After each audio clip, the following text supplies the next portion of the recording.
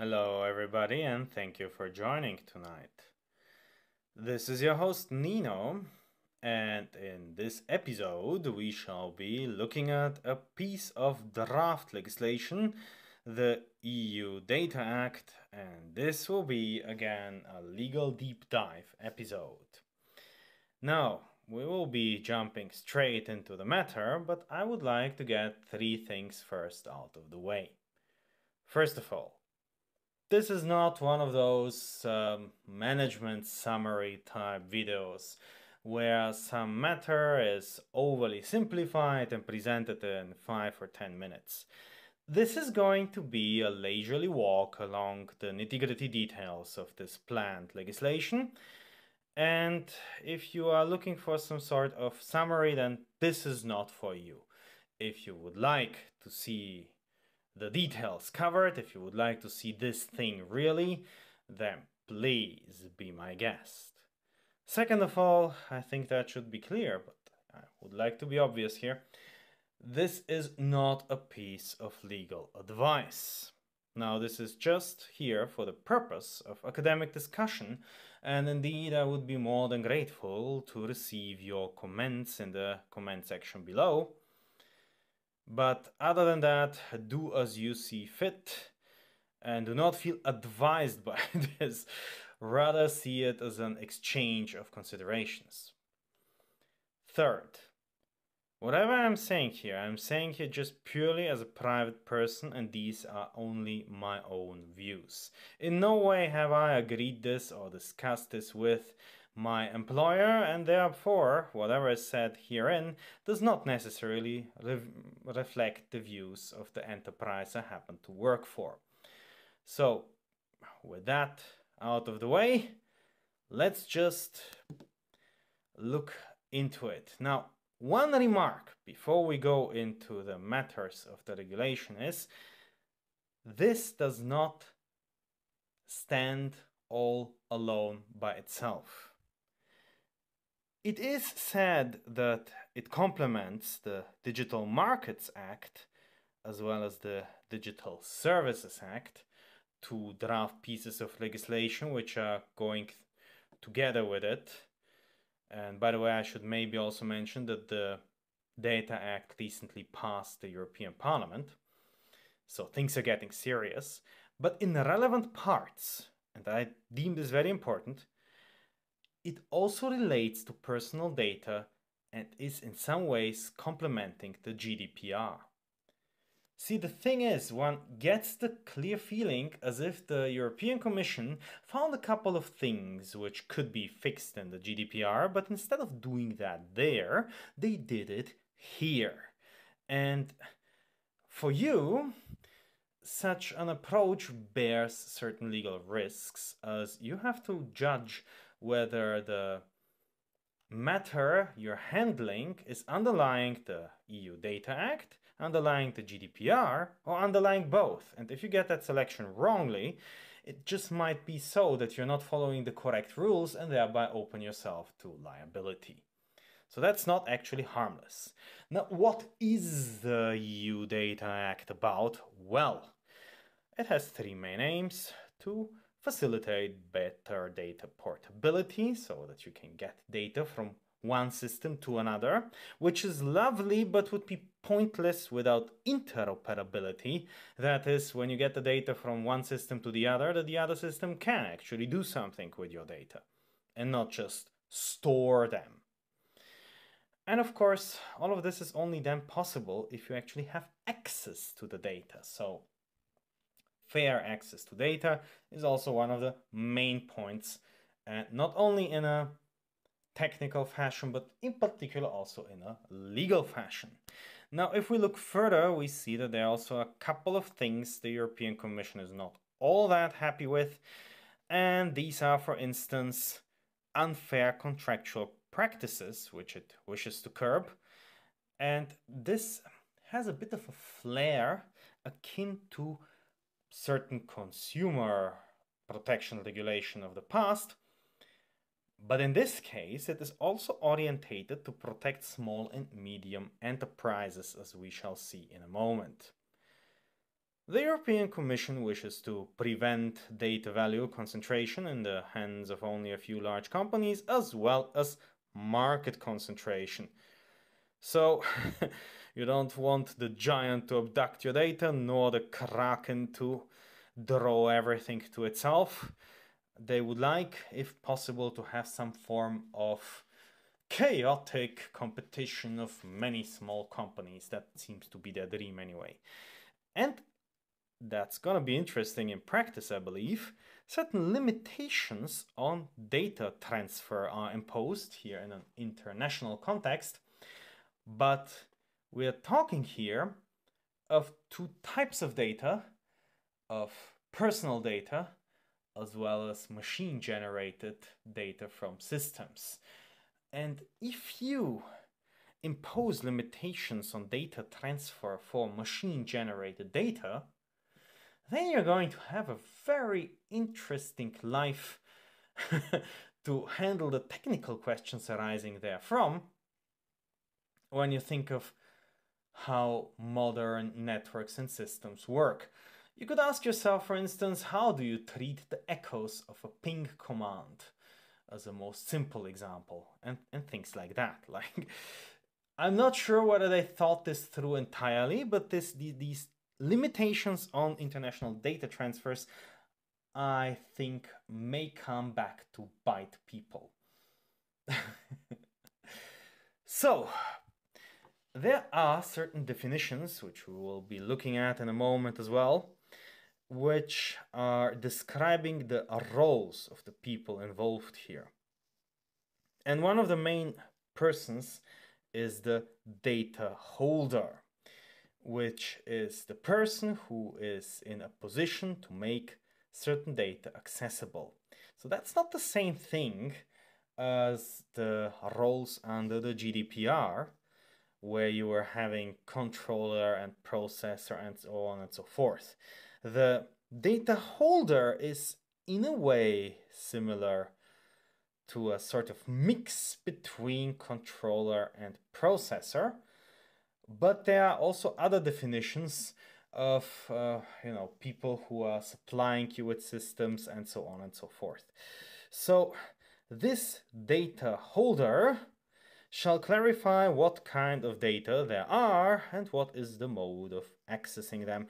And moreover, upon request, the data holder shall make them available to the user, of course, but also to user-selected third parties. Now that's contractually very interesting. We will go to that in a moment, as well as to state authorities in case of emergencies. But as we will see later on in this video, the concept of emergency is more than stretched. And the whole thing sort of reminds me of requests for information under GDPR rules, as well as the GDPR concept of data portability. But as opposed to the GDPR, where the portability could consist in you receiving your personal data in the form of PDF files, the Commission in this case clearly would like to go further and wants apparently technical interoperability, as it is a necessity if you would like to fulfill such aims as data exchange and operation on data and so on and so forth. People don't work on PDFs. People need some more structured data formats if they want to be able to switch their operations to some other system or product. And now that we have discussed the general overview of what this is sort of about, you see provision of access to data, personal and non-personal, exchange of data, interoperability, prevention of unfair ruling by big market players and so on. We shall go on to look at the actual legislation, and its many recitals come first. So, the European Commission seems to believe, and in my view perfectly correctly, that there will be in the near future products which will have some form of electronic component and will therefore generate lots and lots of data which can be used.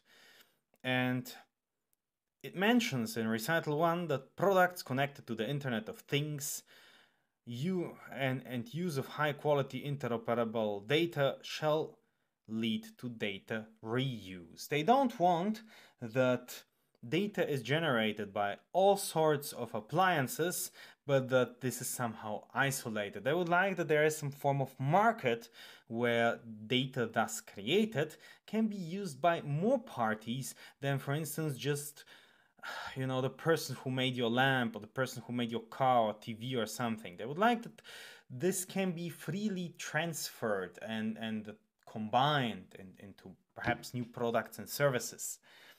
And the aim is to facilitate that, because presently, I think that's true. A lot of systems are rather prone to be isolated. And they are saying that the data generation is the result of the actions of at least two actors, the designer or manufacturer of a product and the user of that product. And, if we look at it straight, perhaps even a lot more people. So here the view is that it's not entirely fair to attribute the generated data from, turning on the lamp as this guy's turning it on or steering the car, is just ending up with only those persons who have manufactured these products. It rather should be shared on a broader front. And here, then the Commission states in recital 5 two actually quite different aims, which are both pursued by this regulation. The one is to facilitate data access and use, so you can get that data which is being generated about you and do something with it, though the specifications of the do something with it, as we shall later see, are a bit contradictory.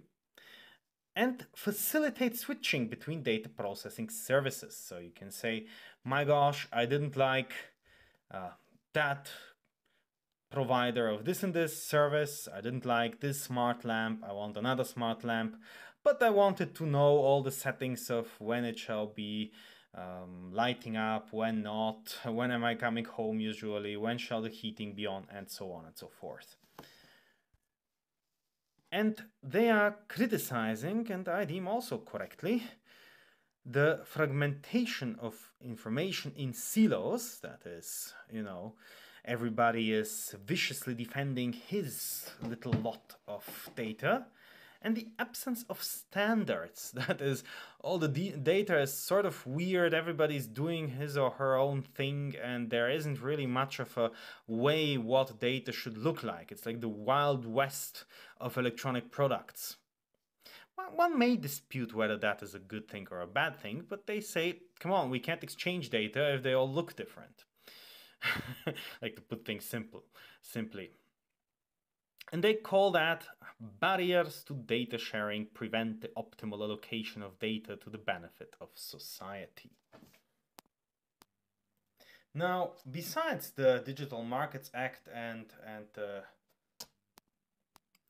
Digital Services Act, as I mentioned, the GDPR also sort of influences this whole construct.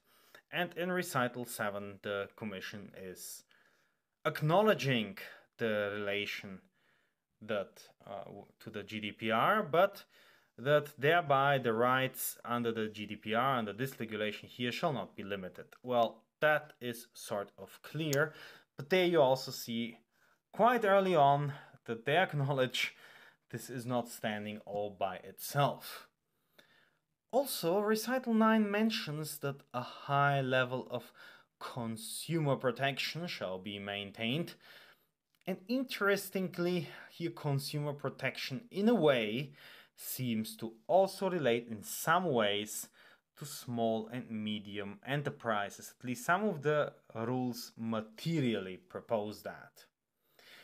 And in order to not have a disproportionately large scope of the whole thing and to have to regulate the world, they are also establishing exceptions in recital 15. In contrast, certain products are primarily designed to display or play content or to record and transmit content, amongst others, for the use by an online service, should not be covered by this regulation.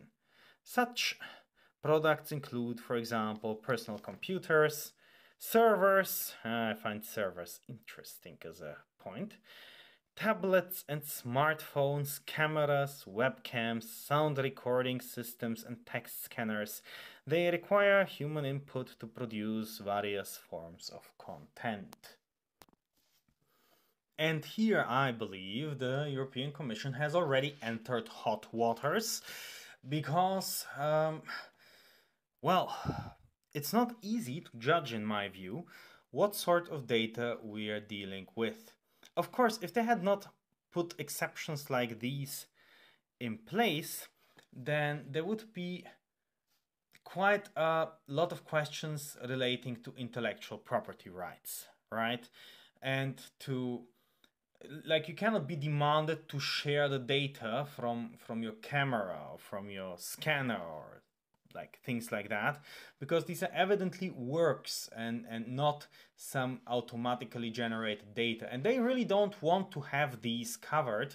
They rather would like to have stuff, as I mentioned, generated by some sort of smart devices, and these devices which are counted up here typically are not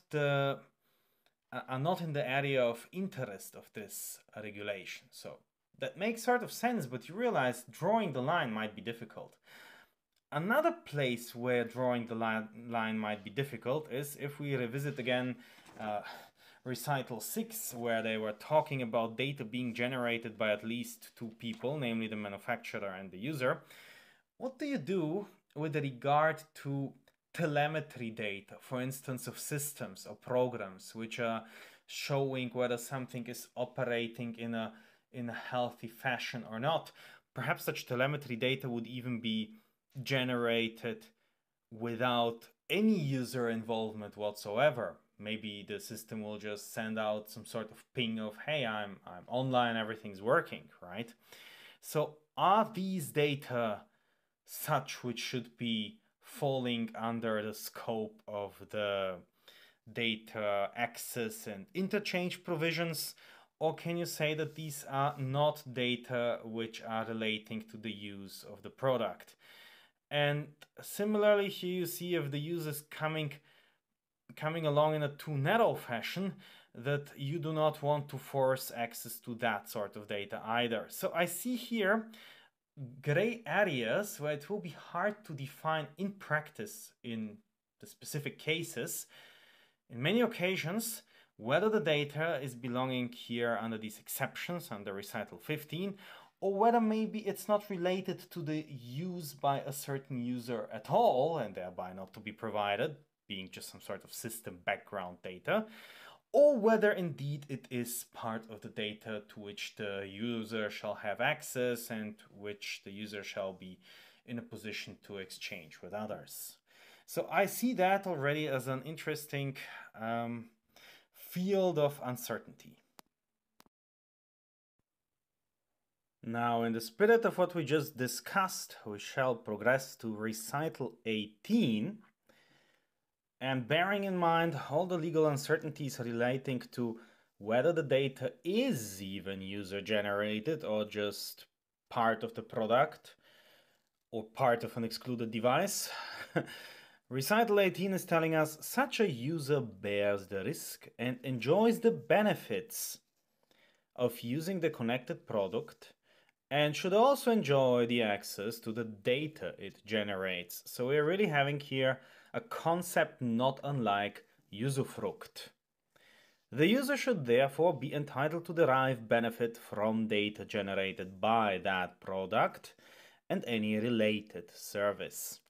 Also bear in mind here it's said in many places throughout this regulation, any related service. It's not quite free on the services. It seems to be services which are somehow related to that product, but it is not exactly clear in what way this relation is established.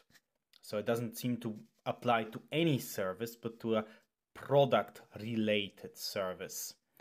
And the whole thing seems to be, as an idea, an extension of ownership, that if you have a thing, you should get whatever this thing is making, right?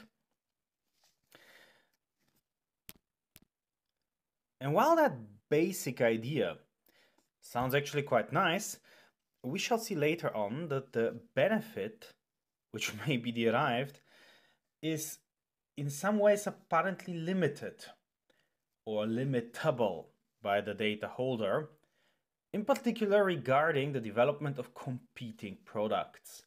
But if you cannot develop a competing product with the data you're receiving, then it becomes a bit worthy of discussion what exactly the benefit is. Like, if you get data, but all you can do is look at it, then what exactly is your benefit from that? You can say you establish a better understanding of the inner workings and so on and so forth, but this idea of deriving benefit is one which I encourage you to pay attention to in the further discussion, as that is also a possible source of legal risk as to what is allowed and what is not.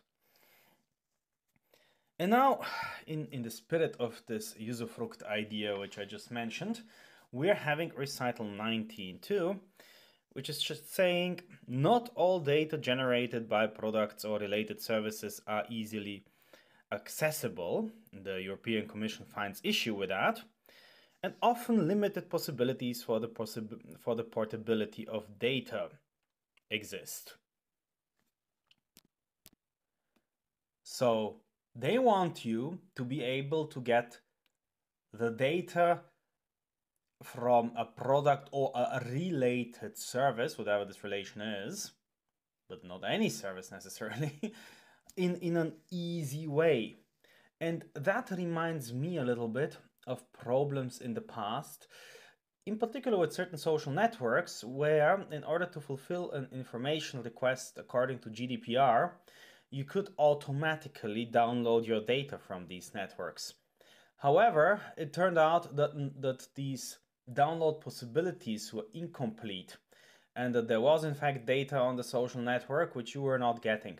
For instance, imagine that you're part of some sort of group within that network, and then for whatever reason you exit that group and you're not part of that group anymore. And then you try to get, for instance, your data, and it is giving you everything except groups where you're not a member of at that point in time. However, the data in the group on the network is still present, like your comments or whatever else you have put there.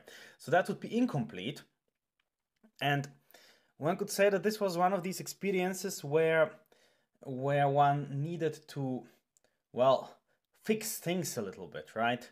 So that you're not getting, upon your request to receive your data, only partial data. And it will be interesting to see how the ease of accessibility will be interpreted here in practice relating to products and related services, given that now not only personal data should be supplied to you, but also the data the product generates that very well may be non-personal data. And in the spirit of addressing such points, which in a way also relate to the GDPR, we're having recital 20, which inter alia mentions that access should be granted to the user upon simple request mechanisms granting automatic execution, that is your download button basically, not requiring examination or clearance by the manufacturer or data holder.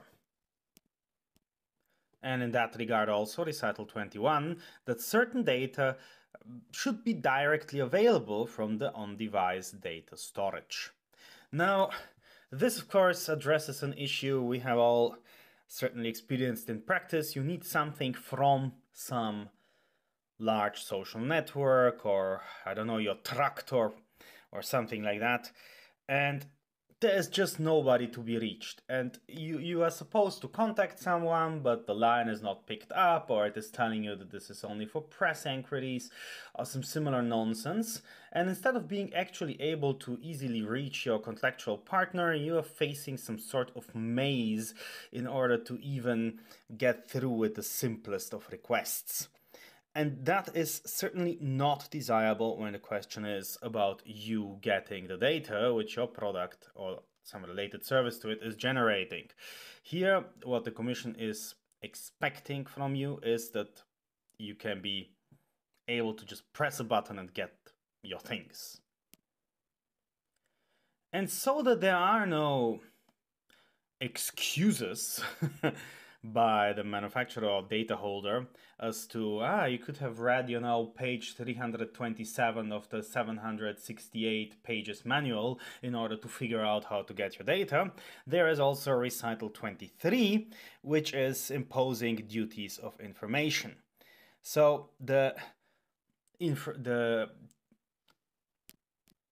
obligation to provide the user with the data shall be applying irrespective of the contract type, and the duty of information is actually not unlike that of the GDPR, telling in particular, before concluding a contract for the purchase, rent, or lease of a product or the provision of a related service, clear and sufficient information should be provided to the user on how data generated should be accessed.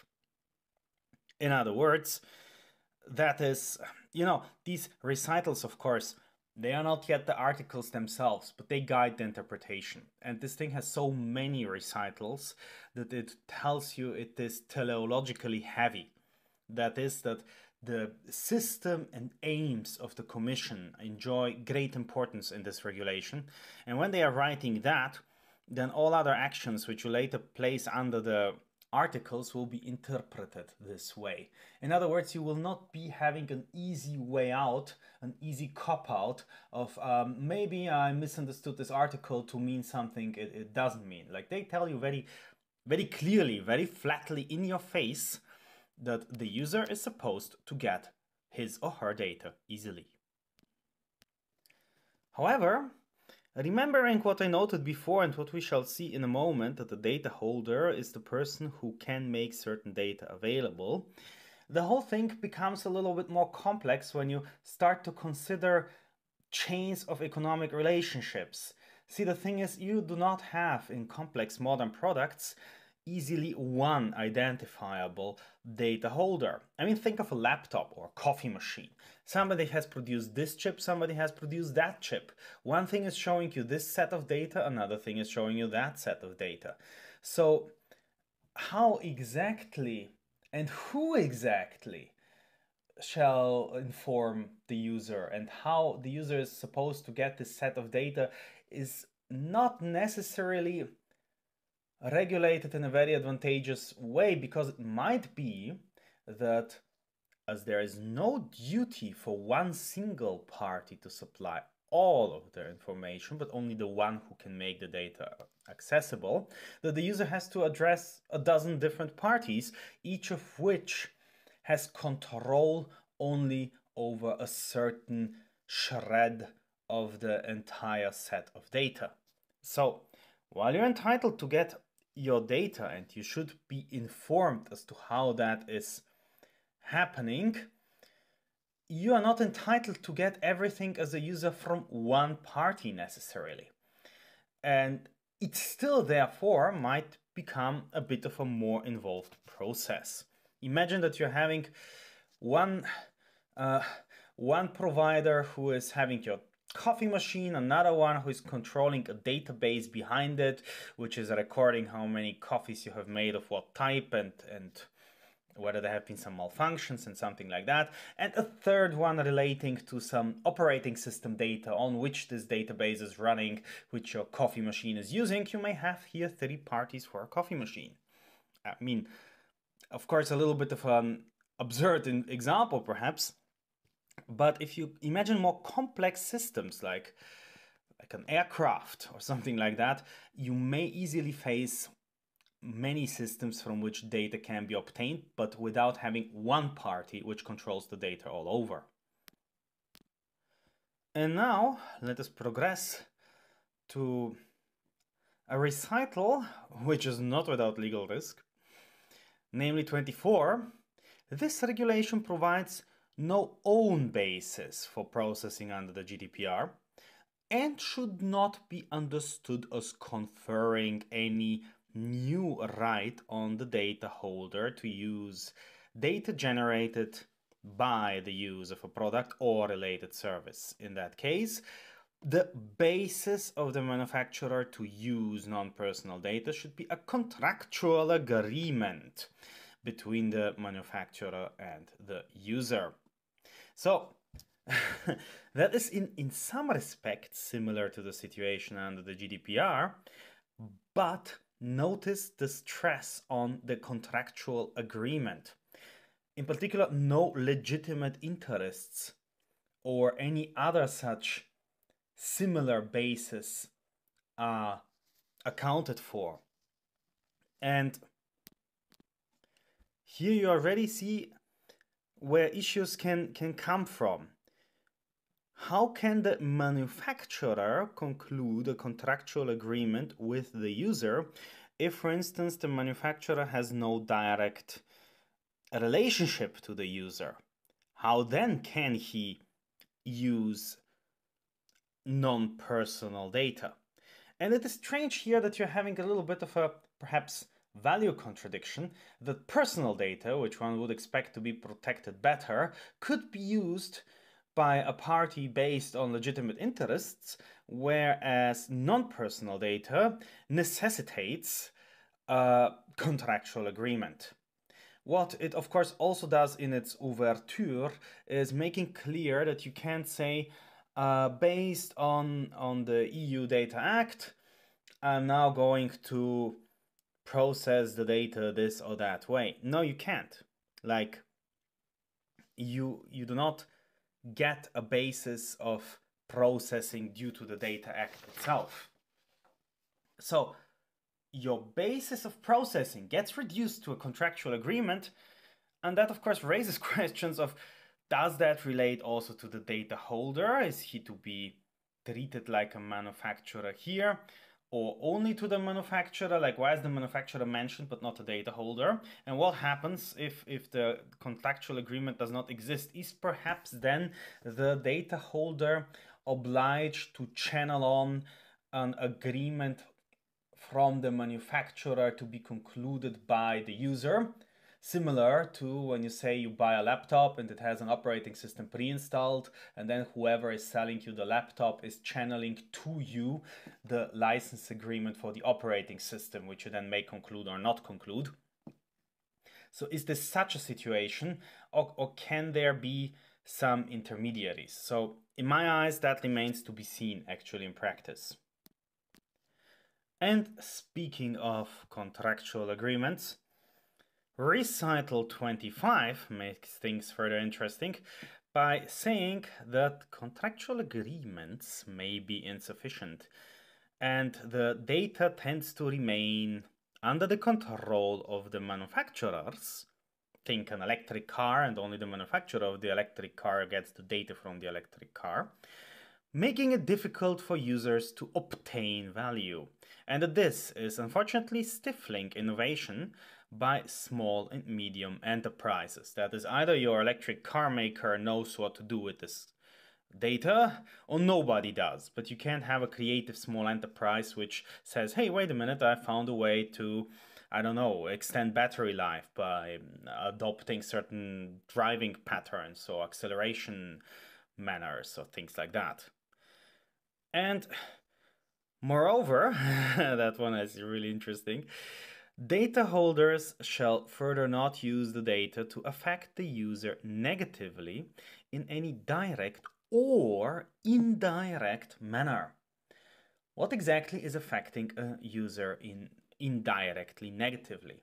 What happens if you figure out that the user's payment ability may be doubtful due to behavior which is shown by your gadget. So returning to my coffee machine, the user is permanently ordering online coffee tabs in order to use in the machine, but he's not his payment does not seem to be quite so regular. Is that something you may use for a credit rating of the user or not? It would certainly affect him negatively if you say that he is not paying properly. Then again, he's not paying properly.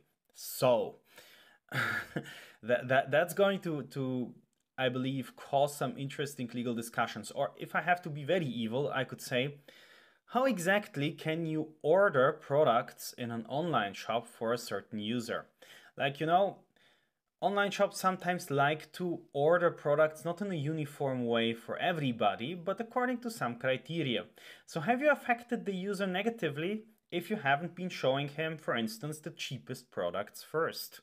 You could say that you made him pay more in your shop by, you know, using the fact that people don't like to click on the second page of the search results.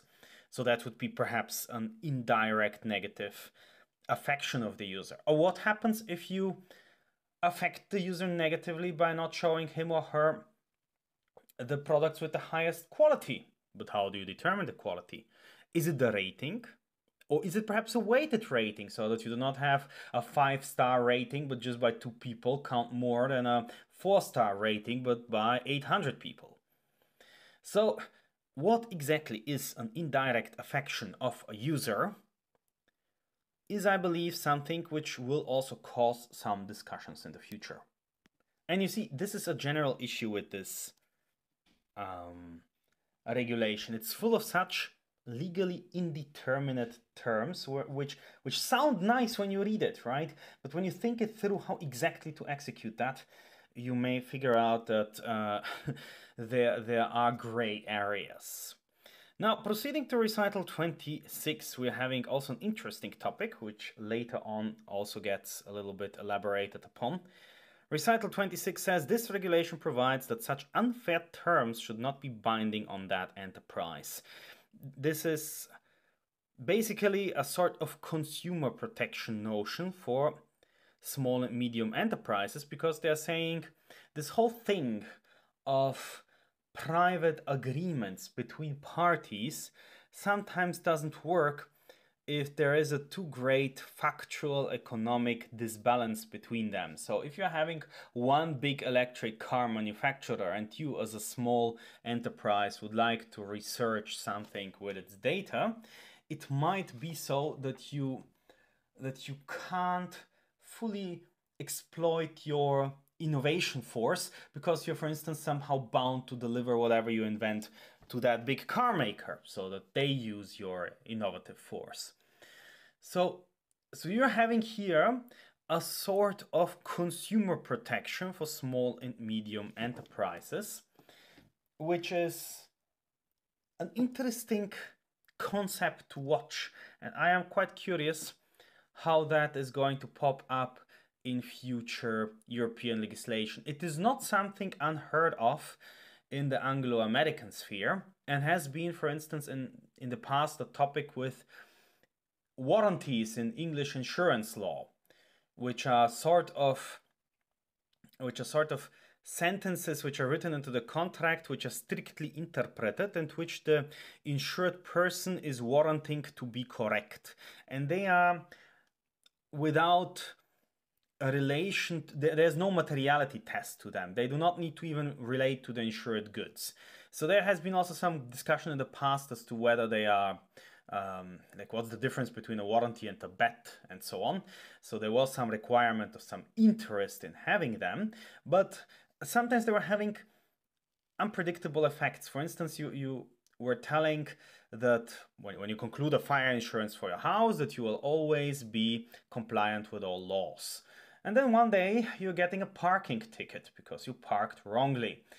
And then your house burns down and your insurer somehow figures out that you had this parking ticket and then denies you payment. Why? Well, because you are not compliant with all laws. Not in a strict sense, right? But that was deemed unfair and cheating, you know. So such warranties were then limited to to bigger enterprises and to more sensible arrangements. Like this was considered just simply unfair trickery of the insured persons. And there, for instance, there were already notions of consumer protection also for small and medium enterprises. So this is an interesting concept to watch how it is going to develop in the future. Now consumer law is evidently extended beyond the limits of mere natural persons.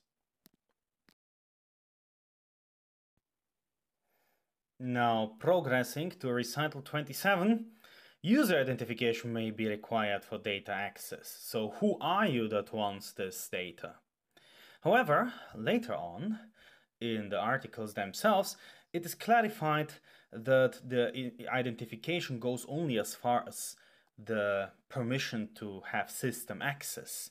So nothing like a passport copy may be required. Like this is possibly clarifying the GDPR in that respect and addressing a practical issue which perhaps some of you have experienced, that some shady enterprise somehow quite evidently illegally has gotten your data, but you don't know how. So you make a request for information and they are basically requesting you back to supply them with your passport and your address registration and God knows what else. And you're thinking, wait a minute. And so they are effectively denying you then the request simply by making it so unpleasant for you to execute, to give even further data to some absolutely shady company that you actually do not pursue it further on. Jurisprudence in that regard by national authorities and courts has already clarified sort of in practice that only system access is sufficient for identification, and that in particular the data controller cannot ask you further things than what he already has. So if all he has is a username and a name and a password or something like that, they can't ask you something beyond your username and name, like no passport copy and so on and so forth. But that's not straight written in the GDPR, so it's straight written here. This recital also goes on to say something a little bit interesting, namely in case of personal data processed by a processor on behalf of the controller, the data holder should ensure that the access request is received and handled by the processor. Oh, that's weird, because the request should actually be handled by the controller, right? Like a request for information is a topic for the controller, but maybe it is formulated that way because the data holder may only have a relationship to a processor and not to the controller him or herself, and that way the processor should hand over the request for information to the controller, who shall then fulfill it towards the user. Well, anyway, then the next thing we are looking at is also again quite interesting. Recitals 28 and 29, essentially stating the user should be free to use the data for any lawful purpose. So again, here having one of those aims which state that the user should be free to use the data. And one of the things the user should be able to use the data for is to provide the data to a third party, which the user may task a data holder with. You know, basically the user might not want to download the data from the one party and upload it to the other party, but the user might just simply tell the one data holder to give her or his data to another data holder. And that data should be accurate, complete, reliable, relevant, and up to date. As for the data holder itself, well, my question here is, how can any data holder ensure this? I mean, think of it. Whether the data is correct, complete, or anything like that is not something which the data holder decides. It is something which the user is deciding. So if the user is writing that hedgehogs are fish and swans are mammals and insects are smart and things like that, then it's not upon the data holder to invade that or correct that, and it might be also utterly undesirable by the user that the data holder does that. Maybe the user just wants to have the data transferred from A to B in an untouched fashion. Best would perhaps be if just the one data holder, like the old one, is just creating some encrypted channel to the new data holder and transmitting that data as it stands and lies in the user's environment without further exploring it in any way whatsoever. So this is a little bit something where I am thinking, I understand what they mean, right?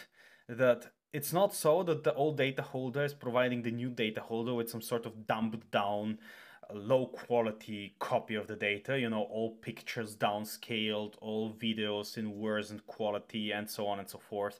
Database is incomplete.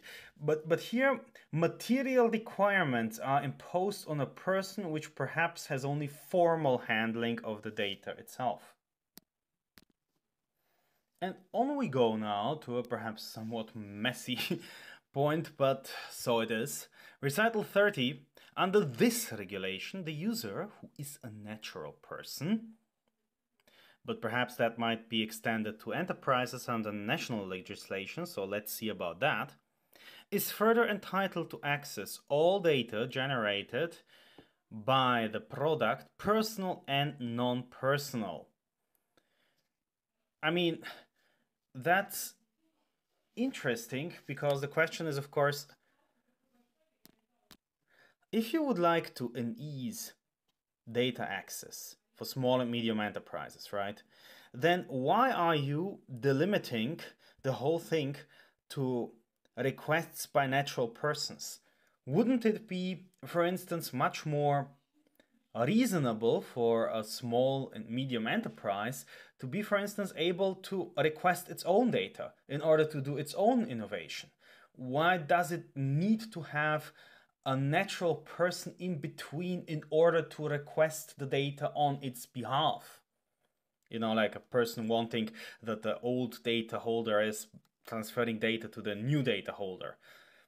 So I see that a little bit as unsystematic, and I would expect that some national legislations are extending the coverage also to companies requesting perhaps data from other companies, similar to, well, essentially how Austria did it with the GDPR, where also company data is protected, so it's not just applying to natural persons.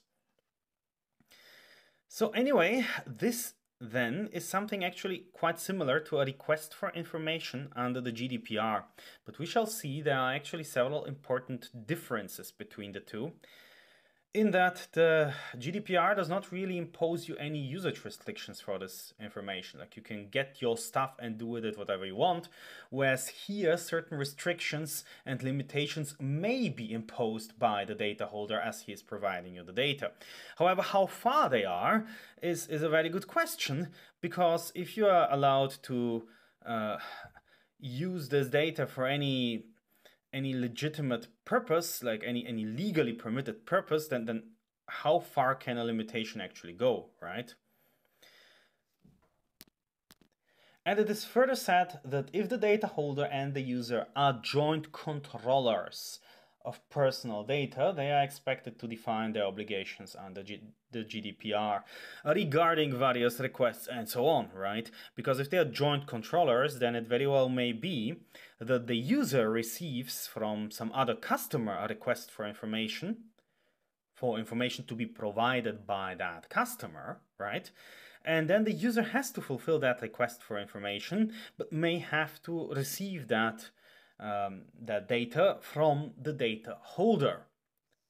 And what this also demonstrates is that the roles of GDPR and EU Data Act are not symmetric, and that you can be a data controller or processor under the GDPR and be a user or data holder under the EU Data Act. So there you see that these different play variants may be demanding to put in place in practice. And now, so transfers to third parties do not get all too creative, we're having recital 31. Data may be transferred to a third party only on the request of the user, and if compensation for own costs is required by the data holder, it has to be requested from the third party and be reasonable. So you can have own costs, and this is the maximum compensation you can require, that is no profit. And it is weird that you're fielding this as a sort of non-profit segment of whatever business you're doing. But yes, okay, you can get compensation for own costs and nothing more. However, your own costs also have to be reasonable. So no fantasy costs. You can't come in a golden carriage fulfilling this request, right? And moreover, you, as a data holder who is fulfilling a user request to provide data to a third party, you can request compensation for this service only from the third party and not from the user. Imagine that. That's contractually interesting, because you as a data holder, as an old data holder, oftentimes will have no contractual relationship whatsoever with the new data holder, so you would need to enter into one. You know, you're suddenly getting here multilateral relationships instead of having a star form relationship where all the data holders each are having just a contract with the user, and the user is like getting his or her own data and providing it to whoever she or he wants to.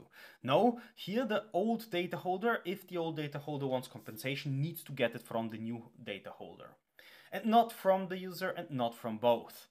Now, as I will repeat later, evidently the costs in the end will have to be paid by the user, because the new data holder is not going to be Mother Teresa and will want money for whatever it is paying to the old data holder in order to receive the data.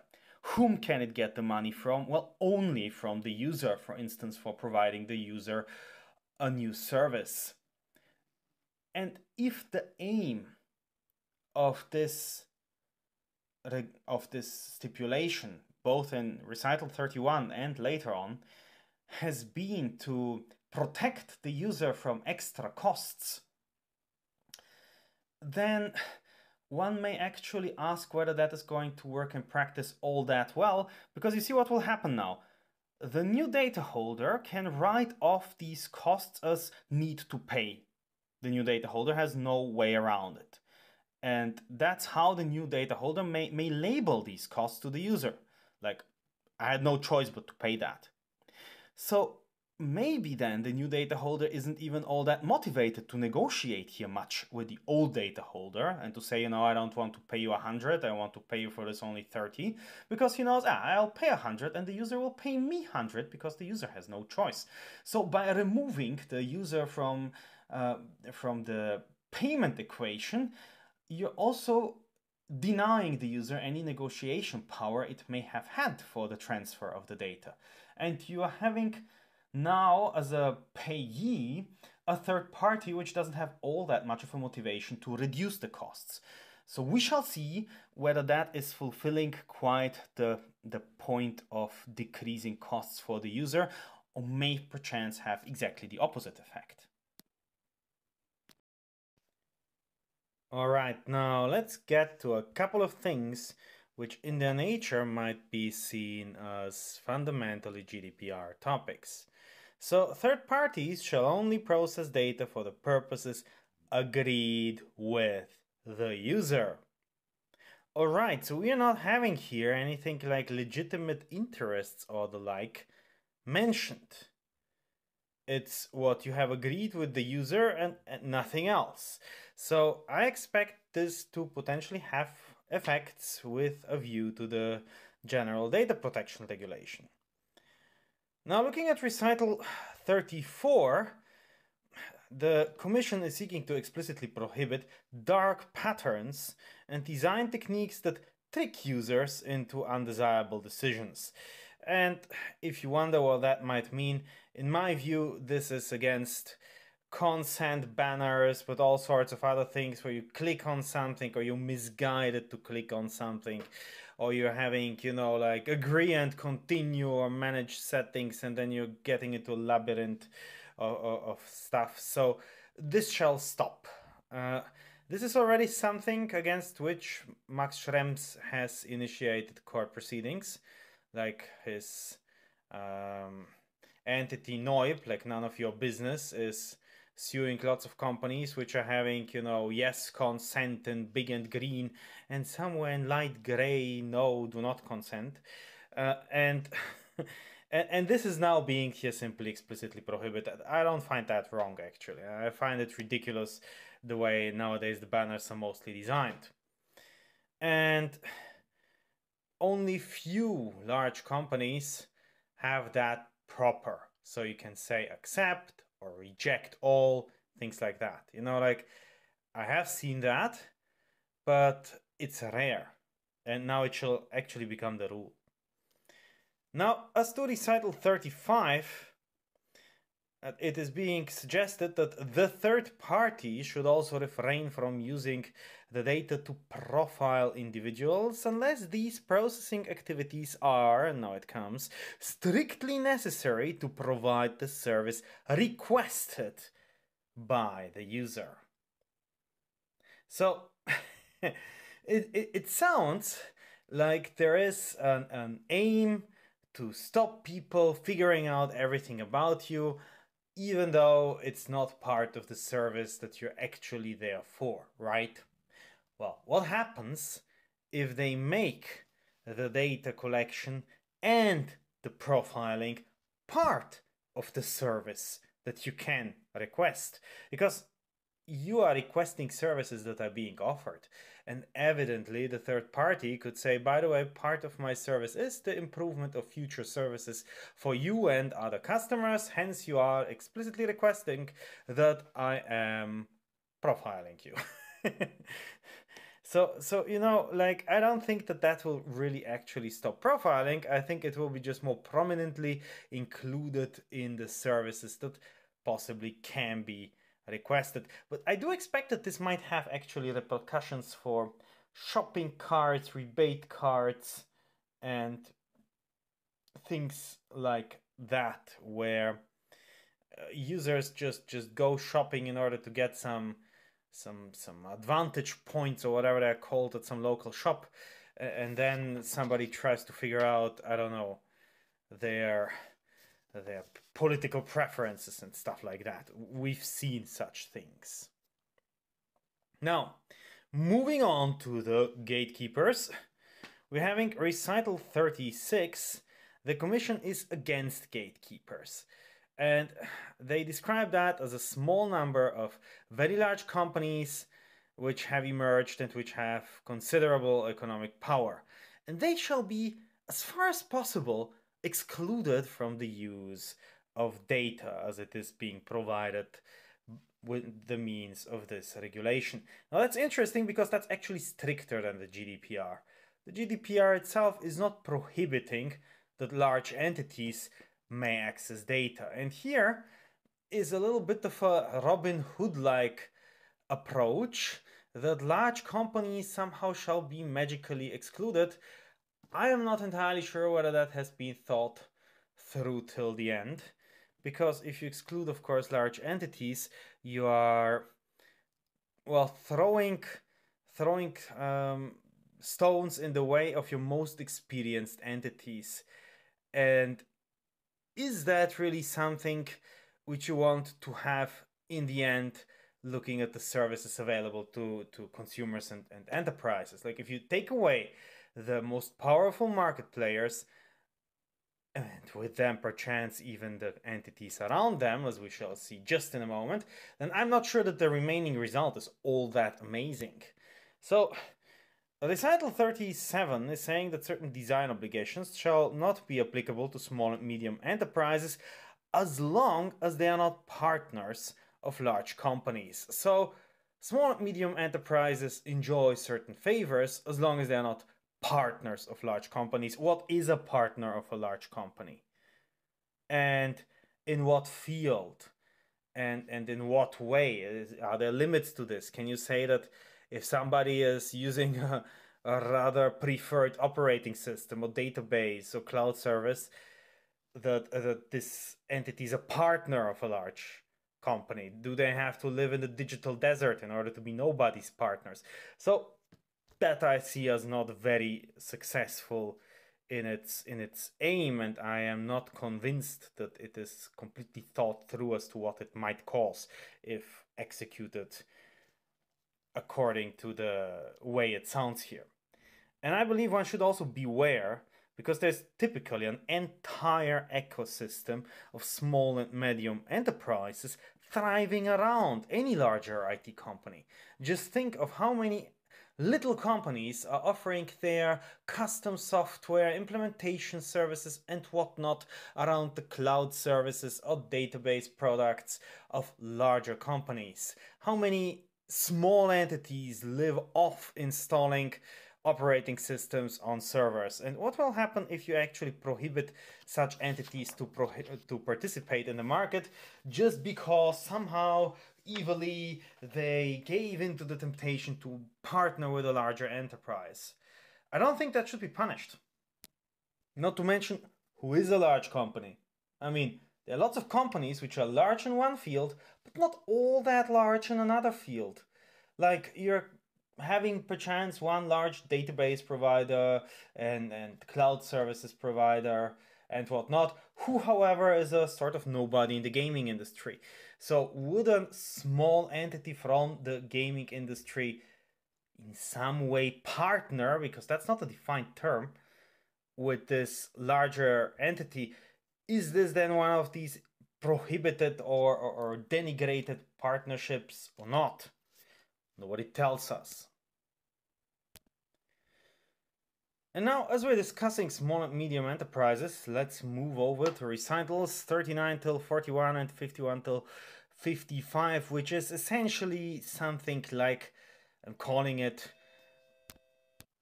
consumer protection for small and medium enterprises. So, first of all, the Commission is stressing the principle of contractual freedom, which I regard merely as a fig leaf, because you're getting so many rules prescribed that speaking of contractual freedom is just there so that they don't have to discuss topics of expropriation or something like that, but that you are having still something like, we respect that, because otherwise you're really deep in competition law matters and so on and so forth, which I think, however, are unavoidable. So that this is mentioned doesn't really bring you much advantages in practice. So these recitals are targeting unfair contract terms, and the burden of proof whether a contract term is fair or unfair shall be lying with the data holder. The idea is to do something against take it or leave it contractual situations, where one large entity is offering a contract to a small entity, and the small entity can decide whether to accept that contract or not to accept that contract, but can't change much in that contract. Now, funnily, this take it or leave it thing is formulated in such a way that apparently even minimal negotiation would fulfill it. We have to see whether in practice that is what supervisory authorities will accept as the systematic and teleological underlying structuring of this stipulation, but the degree or extent of malleability during negotiations is just not specified actually.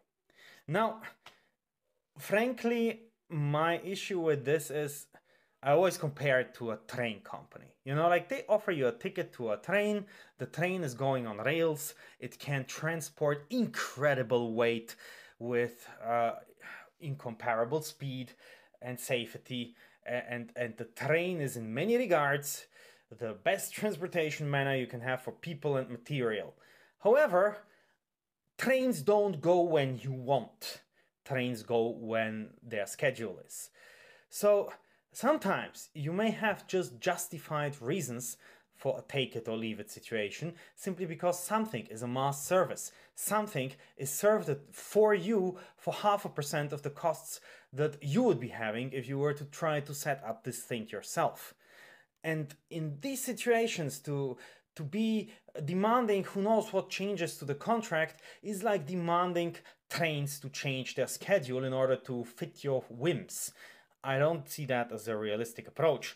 So one should differentiate, in my view, between, so to say, evil take it or leave it situations where evidently there might be some sort of misuse of market power, and then you wouldn't even need some new regulation, you could just pursue it as a competition law matter, and affairs where this is simply necessary, like an electricity provider, gas provider, like water provider. None of these will change their system, their piping, their wires, their everything, because somebody doesn't like the take it or leave it contracts. And given nowadays information technology connections throughout the economy, the situation is similar for large providers. They also are taking mass services, bundling things, configuring things with others. Like if you're having, for instance, a large cloud service and you're having a large caching provider, so that your service is being caged to remote regions in the world properly without too large delays, well, then this caching provision itself is very likely a standard service. Nobody's going to run after you. It's like, this is what we offer for caching. Do you take it or you don't? So I see this a little bit as a quixotic quest, you know. Let's see how this will turn out in practice. But if too much contractual possibilities and configurations are to be offered where end users can wish for this and wish for that, then I see a sincere danger that Europe might be excluded from a lot of services, because many providers will simply say, look, I just don't have the resources to serve everybody's whims. And anyway, if you are having unfair contractual terms, these shall be not binding on the small and medium enterprise. And that's really funny, because this is the exact contradiction to what was said in the beginning. Model terms ordered by the Commission and imposed by the Commission are to be expected. You know, this is this type of Corleone guidance which legislators in member states and in the European Union just love. They give you a set of clauses. They tell you you're not obliged to use them. They are just serving as a guidance. But if you deviate from that guidance, evidently your deviation will be judged, and it's a good question whether that will be happening in your advantage or whether it will be told that you shouldn't have deviated. So in a way, you're forced materially, implicitly, to contract according to such model clauses. However, because they're non-binding usually, you can't fight them. You can't say, I have been forced to use these and these clauses, because you're not forced. Oh, formally you're free to use anything, you know. So there you have how much the contractual freedom will be extended. In other words, expect model clauses that you cannot practically all that much evade. All right, now let's have some fun. We're having here recitals 42 till 47, limited compensation for data provision, own direct costs in a transparent fashion. So you can, if you're providing data, demand your own costs, but what you can demand shall be limited. It may even be so that you're not even allowed to charge your own costs. I don't know who has invented that and how they imagined this to work, but evidently entities will not be working at a loss, and this way or that, they will be trying to get their money in the end from the user. So, okay, you may have to detail your costs in a transparent fashion for the data provision and so on and so forth, but they'll just simply charge you 5% more, 10% more for the service, and you can then request your data at ease, but you will be paying more in general. So that's what I foresee will happen. Also, settlement bodies shall be instituted. whereby the right to address a court instead shall remain unaffected. So if you're a user and you would like to maybe save a little bit on the court costs, which is why these things are being established, and they do exist in the telecommunication sphere, for instance, then you might go to such a settlement body, but you might prefer also to go to a court directly. And then we're having something which is really amusing. We will go to it later, through it in detail. But data should be shared for free, if possible, to public institutions in case of a quasi-emergency. Because, as we shall see later, and as we shall be looking at it in detail, these things which are understood as an emergency are in many ways quite far away from that what normal people see as an emergency. So don't be fooled by this data provision for the sake of emergency situations. The definition is so wide that it can be just data provision for the sake of complacency and laziness, if one were to put this evilly. But we shall see later the details. So trust me, the idea of emergency data provision, it has been so extended that it doesn't really confine itself to really emergency situations. In fact, speaking of it, it's alive! Here you already see a sort of side effect to this whole thing. Recital 68 stipulates that data should also be usable by EU institutions for scientific research. Now that's not an emergency, right? But not if a commercial undertaking has a decisive influence, whatever that means, over that research institution, because then this entity is not considered a research organization for the purposes of this regulation. And we don't know what is decisive, how decisive is being qualified. We don't know what an influence exactly is. That is, do you propose or decide? We don't know that. Decisions in one sphere or all? Does it have to be the sphere of research, or can it be some other sphere? Like, when is a partnership detrimental to a research organization? We are not sure, but it can be detrimental. And I don't think I have to explain that this is a form of legal uncertainty and hence legal risk. Also noteworthy is, this is more narrow than in the GDPR, where private research is in fact allowed. And here, for perhaps non-personal data, that shall be narrowed down. Here I see a little bit of contradiction in the valuations, you know. Also, what happens if the influence is positive? What happens, for instance, if some private entity is having a decisive influence insofar as it is binding the institution to keep all of its results publicly accessible for free? That is, not lock them in with some you know, scientific magazines and so on and so forth, but keep them accessible to the public. So it doesn't make any valuation of the influence. Like, that would be, at least according to the taxation presently, also covered by this prohibition. So again, I understand the background, but the way it is just simply presented is perhaps a bit of a quick shot. And there are examples to that.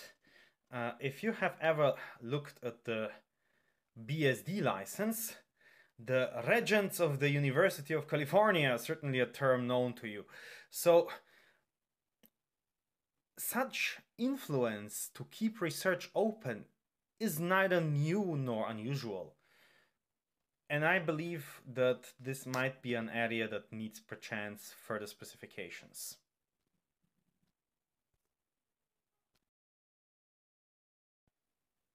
But let us return now to perchance what this regulation is all about. Recital 69 stresses that the possibility of switching between cloud services is key in this regulation.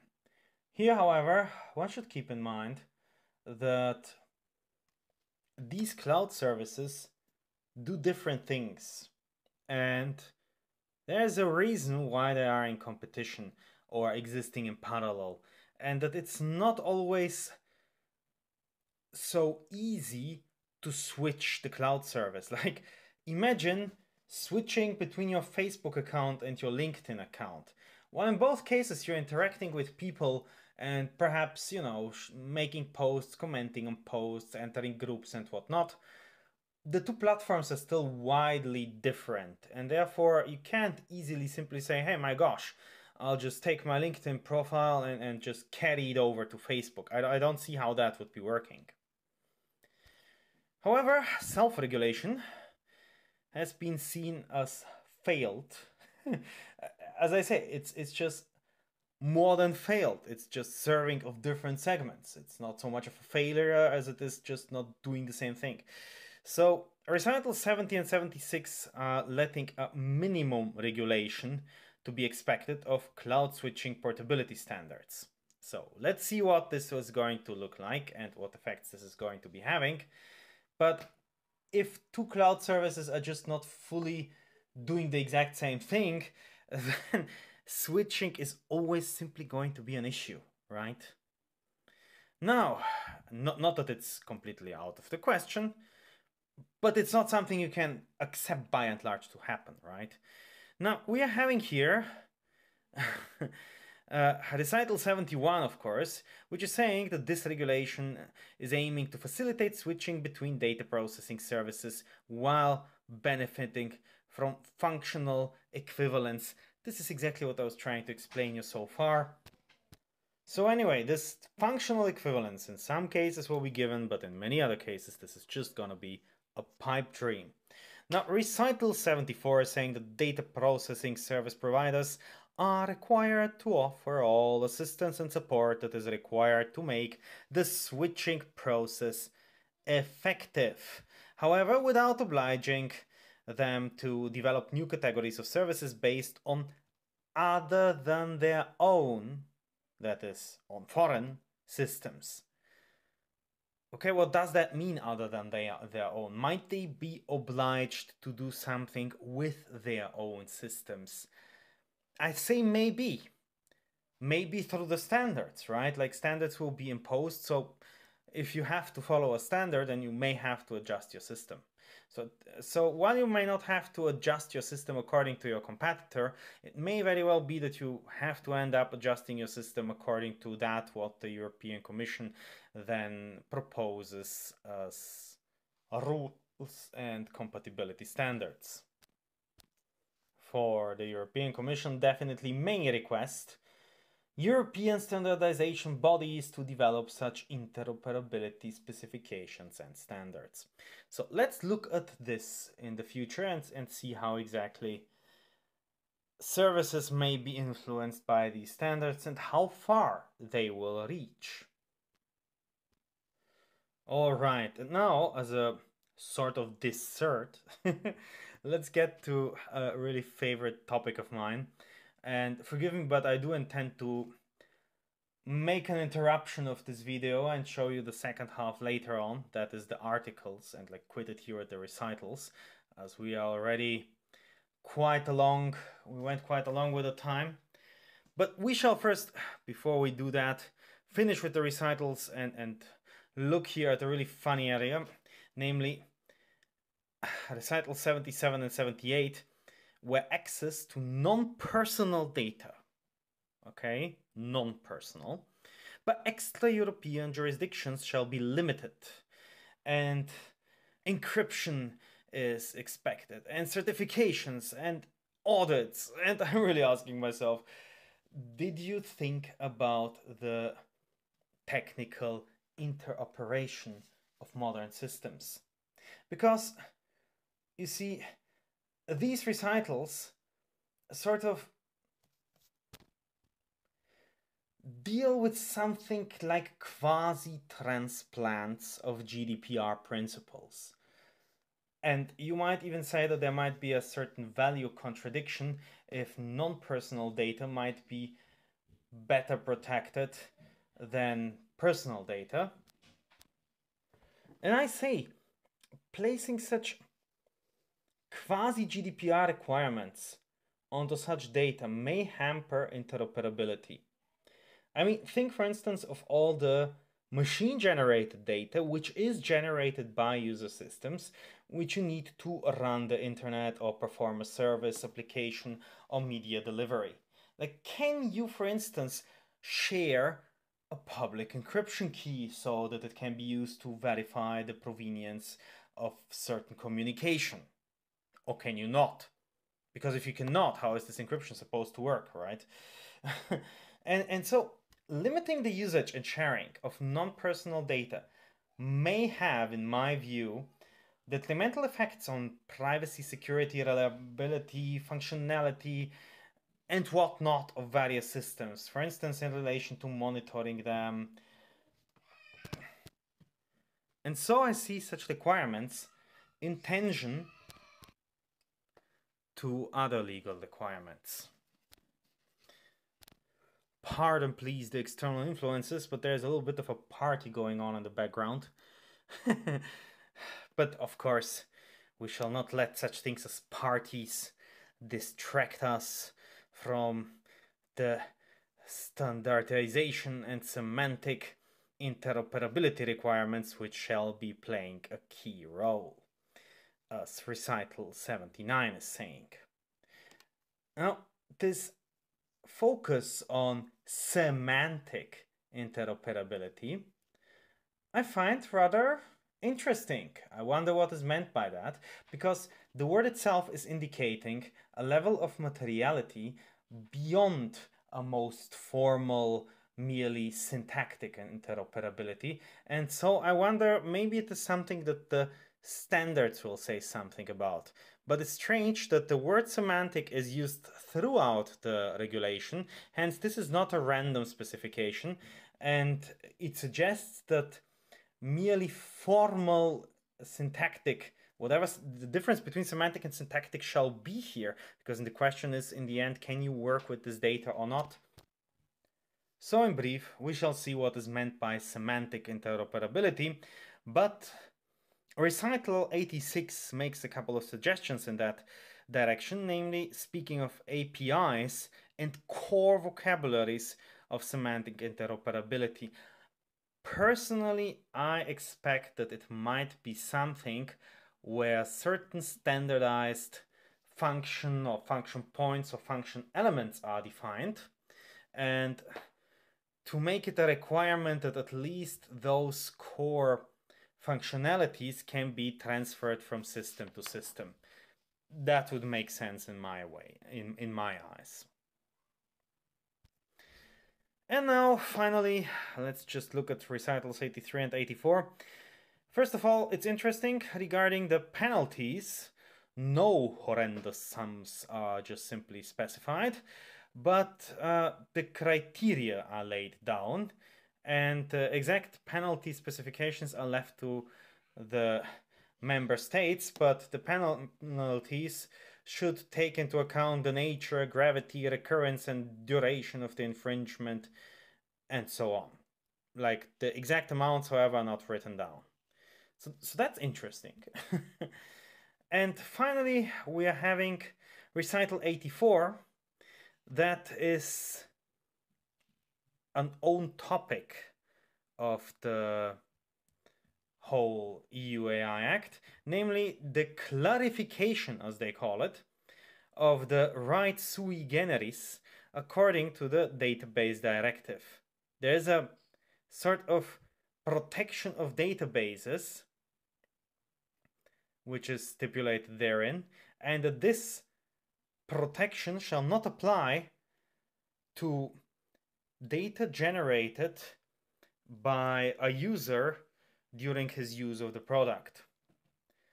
Now, this so-called clarification, in my eyes, is opening a lot of further questions, because when you're having a clarification, it means that something always has been that way. You're just now pronouncing it clearer. And that means your so-called clarification is having a retroactive effect because it has always been that way.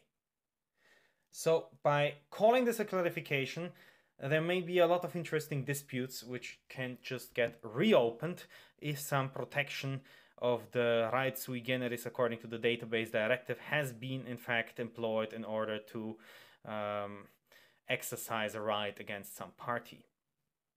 Also, if this is a clarification, it might also have indirect effects on other rights.